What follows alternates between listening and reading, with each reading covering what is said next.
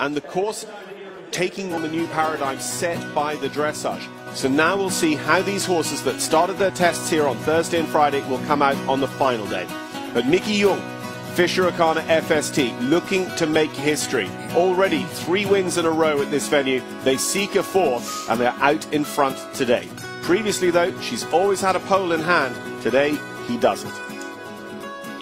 Marilyn Little and RF Scandalous.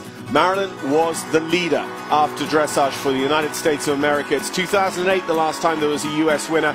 Marilyn and Scandalous really also thinking about that World Games this year.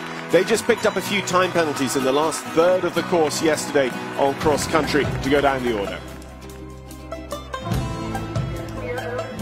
Lynn Szymanski and Donna, the thoroughbred. Donna the deer. He's already been a World Games competitor for the USA. She has moved right up with a super cross-country round yesterday to be the current challenger for the USEF National 4-Star Championship. Christopher Burton with his Burley winner from 2016, Nobilis 18, so close after dressage. He moves up into 2nd place after cross-country, again with a foot-perfect round.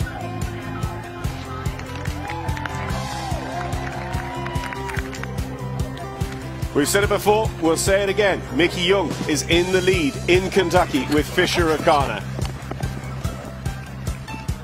What was the interesting thing yesterday, though, that it wasn't foot perfect. He was 1 second over the time, and that 1 second could be critical. That could make all the difference in whether he can hold on for the win today.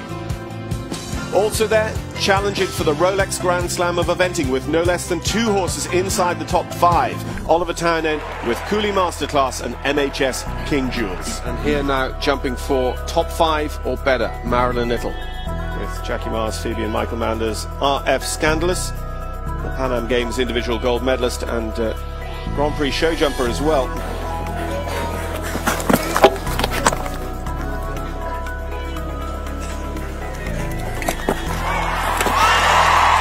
Well, they jump show jumping here in 5 of their last 6 internationals, but they do it here when it really counts. We have Ollie Townend and his Cooley Masterclass, and this is his opportunity to stay in the Grand Slam. One more to go. Here we go.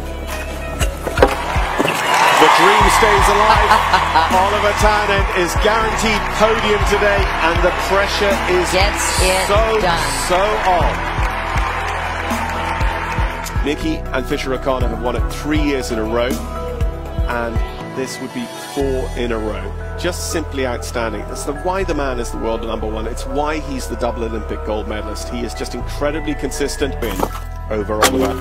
No! Whoa. We have a British winner and a possible Grand Slam winner next week. The cycle has been broken for Fisher O'Connor, and the story now becomes the Rolex Grand Slam of eventing as Oliver Townend takes the Land Rover Kentucky for 2018 to follow up on his Land Rover Burley win last September.